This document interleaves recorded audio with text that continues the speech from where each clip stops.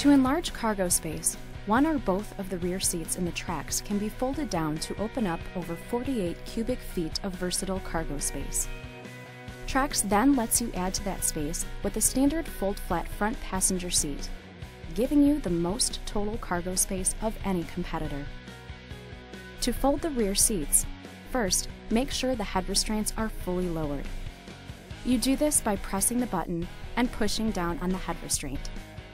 Next, pull the strap on the front of the seat to move the seat forward and up. Then, find the lever on the top of the seat back, pull it forward, and fold down the seat back. A tab will appear showing you the seat back is unlocked. To put the seat back, repeat the process.